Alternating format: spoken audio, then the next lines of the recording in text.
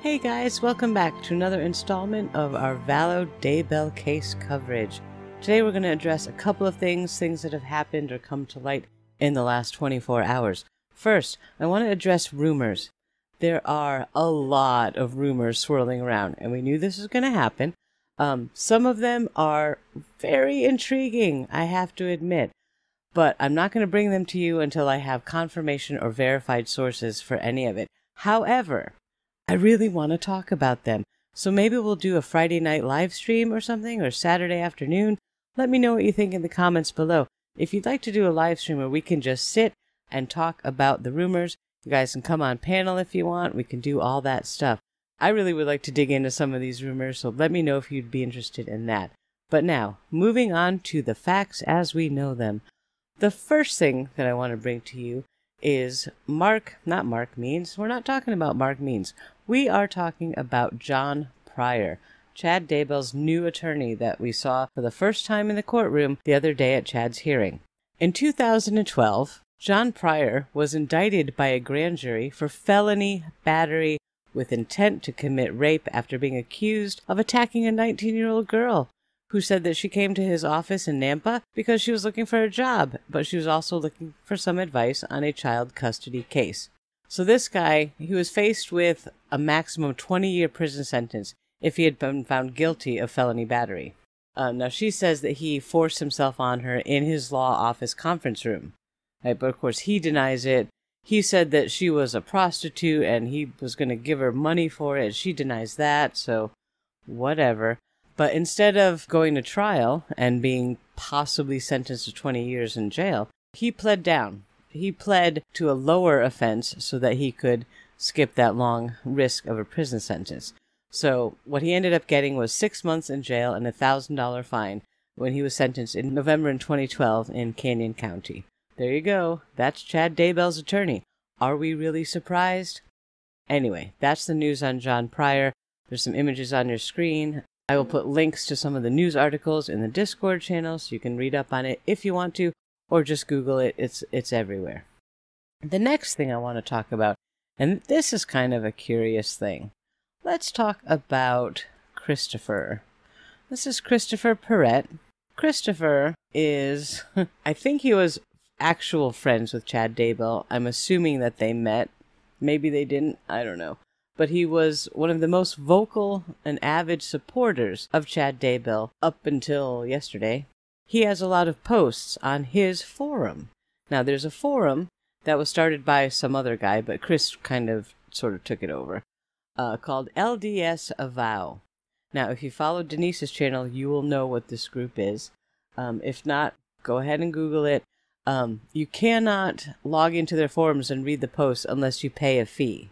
All right, so bear in mind, there's that. There's some screenshots that are coming up that you can blow up and look at. I'll post some images in Discord of things that have been found.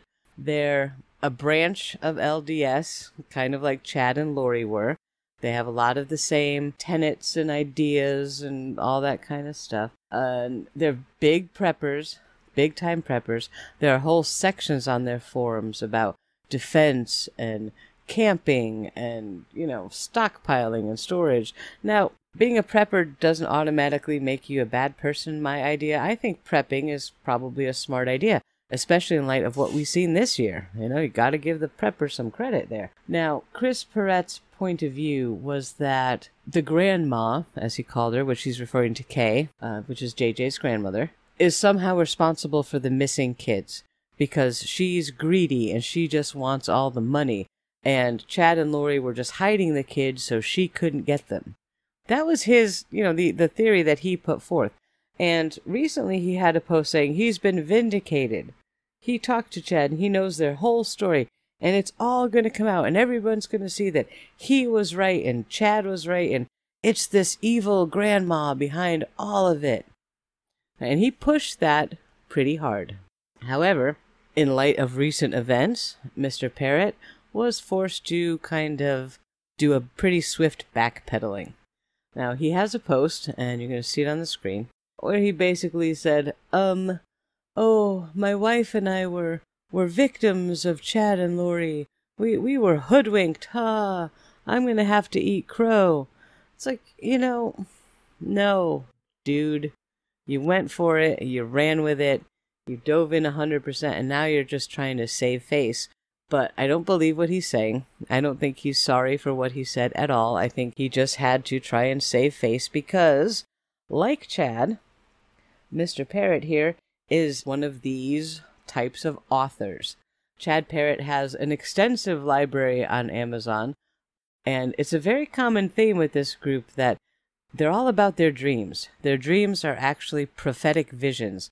They're not just dreams. And so they post about their dreams, they dissect them, they talk about them, they write books about them as if they're the next Nostradamus. And, their dream means this is going to happen, so get ready, folks. So, if you're interested, there's a picture on the screen of Chris Parrett's Amazon page, so you can go check out some great literature. You can go to the Vallow website. The last I looked this afternoon, it is still active, though you do have to pay to be able to read the post. So, Fox News, they were going to be doing an interview with him. They billed it all day. And I waited all day. There was no interview. The reporter just stood outside the door and talked about him. And just talked about his new statement that is publicly available anyway. So, I was mad because it interrupted my viewing of Paul's live stream tonight. But anyway, clearly you know how I feel about this guy. Just another one of these weird, slimy characters in Chad and Lori's orbit. So, that's that. If you want more information on Vallow, please check out Denise Rainey's channel. There should be a link in the iCard popping up right about now. She'll have some good information for you there. It's a group that I'm trying to avoid, so I don't really want to draw their attention here, because I read their forums, and they're pretty scary. So, okay, the last thing that I want to talk about tonight, and as of all of these topics, this is the most important one. The family of Tammy Daybell has issued a public statement. Now, remember, Tammy Daybell was married to Chad Daybell. She died in her sleep on October 19th of 2019. 2 weeks later, Chad flew to Hawaii and married Lori. Remember, this is October 19th. Tammy Daybell was alive when the children had already been gone for at least a couple of weeks. So keep all that in your head as you're remembering these thoughts from her family. As the family of our beloved Tammy, we want to extend our deepest and heartfelt love and sympathy to the families of Tylee and JJ.